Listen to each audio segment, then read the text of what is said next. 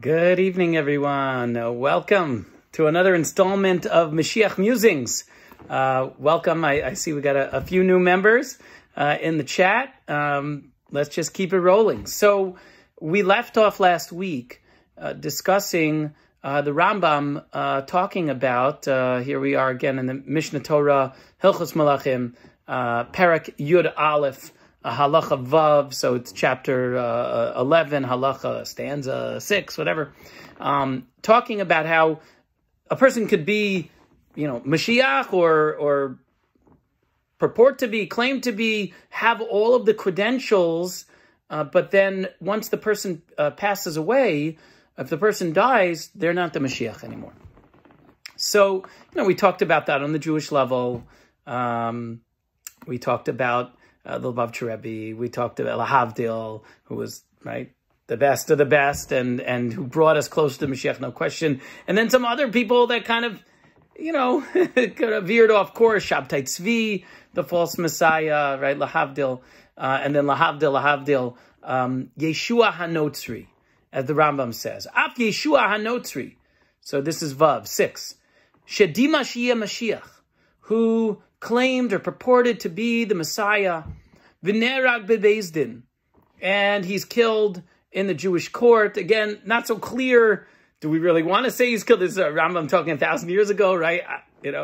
Was it Pontius Pilate? Was it really, was it the rabbis? Right? I think historically they say maybe it was Pontius Pilate and it wasn't the beis din. Whatever. It gets more complicated both theologically and from a just the perspective of the way that we relate to each other, from Jews to Christians. But clearly the rabbis, the rabbinate, weren't happy with Jesus of Nazareth. He definitely stirred up trouble. He was, among the rabbis. He was trained and taught as a rabbi in the time of the Mishnah, of the Tanoim, but definitely went off the rails. And, even though he might not have claimed he was the Messiah, right? And others maybe claimed, he might have claimed he was the Messiah, or he was bringing it, he was ushering it.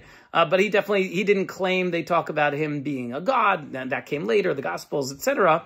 Either way, he died. Okay, we know that happened. We know the story. We know what it looks like, right? Even to this day, right? What he looks like. I'm not going to do my impression.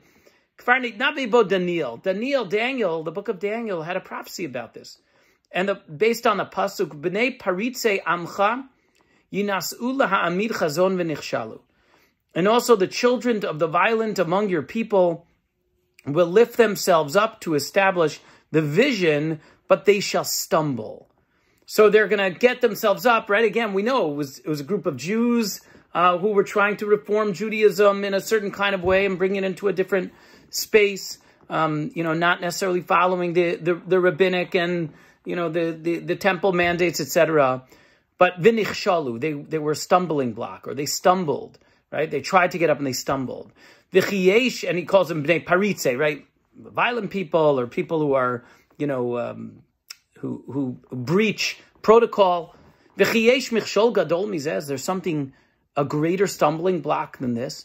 Shekol neviim dibru she'Mashiach goel Yisrael u'moshiam. That all of the prophets spoke of the Messiah, the Goel, the Redeemer of Israel, the Savior, the ingatherer of the exiles, the strengthener of the commandments, mechazek mitzvatan, right? That's the Mashiach. The Mashiach's going to bring us all back, going to be mechazek us in Torah and mitzvos.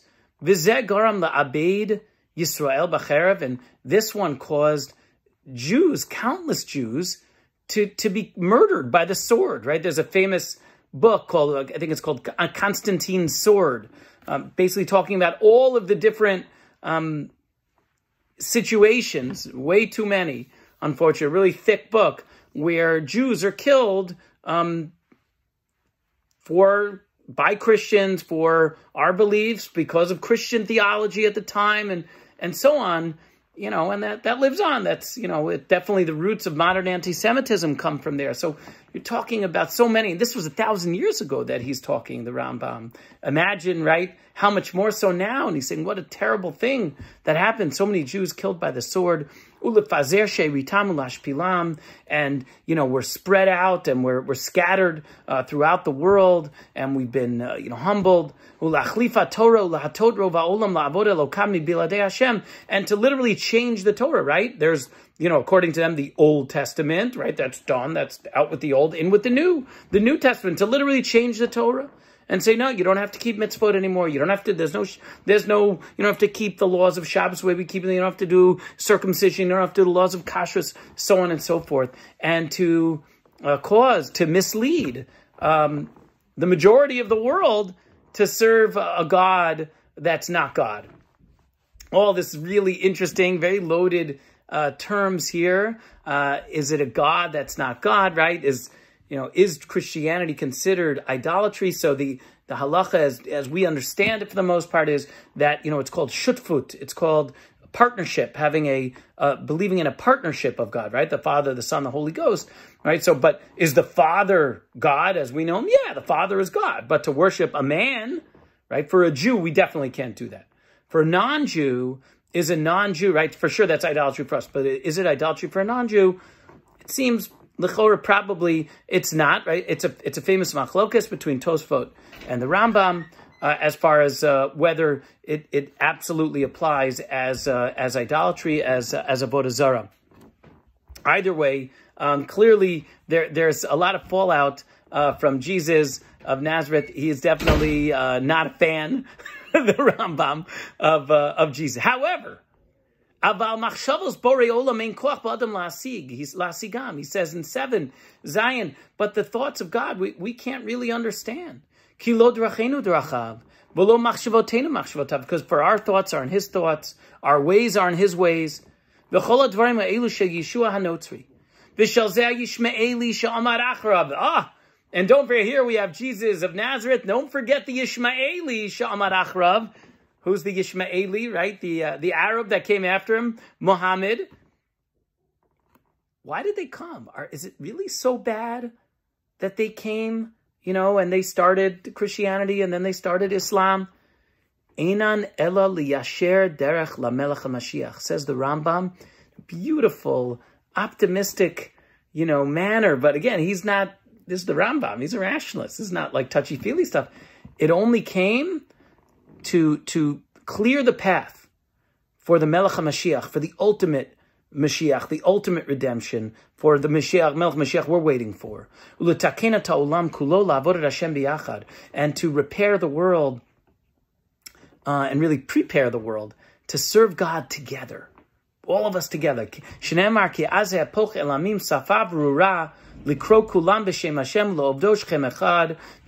says in Tzfanya, for then I will turn to the peoples a pure language, that they may all call upon the name of God to serve him with one consent, right? With one voice. Safa brura, a clear language. What's the clear language? It's a clear language of God. Says the Rambam, what, do you think I'm crazy? I'll tell you how. In 8, Chet, Ketzad, Kvar nitmalea olam kulo midivrei Mashiach. People have heard about the Messiah. They've heard about, all of these different things that are sacred to us, to all the 3 Abrahamic faiths. Umidivrei hatorim divrei mitzvos, and Torah and mitzvot. Upashtu dvarim elu bi'iyim rechokim. And these words, these concepts, these ideas, these values, these morals, these teachings, they've proliferated far and wide throughout the farthest corners of the earth, right? To the far islands. And by the way, right, America doesn't even exist yet. And we know America's founded as this Christian country, but very much rooted in our own Bible and biblical imagery and all sorts of things, right? The early settlers and the founders of America, right? The founding fathers, like, they believe this is the new Israel, where, all the biblical names that you have throughout the American landscape and countryside, there's a reason for it, because it was important to them. Uba'amim rabim arlei leiv, and these are nations that are totally arlei leiv, that are uncircumcised hearts, right? Ve'im no simenot nim b'dvarim elu mitzvos Torah, and yet they're dealing in Torah. They're talking about Torah. They're talking about mitzvot. Now even more so, right? Guys like Pastor Hagee and the Christians United for Israel. I don't care what their end game is. What's happening now is that they're machshivas. They get it. They understand it. They believe that it's important. In my dealings with leaders in the Arabic world, Muslim leaders, sheikhs, imams, the ones that I've spoken to at least, right? They're machshiv. Torah and mitzvos, they understand it. It's important to them. How do you explain that? And they're not Jewish. Elu omrim mitzvos, elu emes hayu. They're saying that these are true. Kvar batlu bizman hazeh, fine, but they're now, they don't exist anymore. V'lo yunuhagot l'dorot, they're not forever, but that doesn't matter to us. Ve'elu omrim dvarim nistaros yesh b'hem, and some say, no, there are contradictions, and k'pshutam, kvar ba Mashiach v'gilan nistareihem, right? And he basically says, the Arabs are saying, yeah, no, these were the mitzvot, but, we don't have to do them so much anymore. And many Christians are saying, no, yeah, Mashiach came already, right? That was Jesus, right? And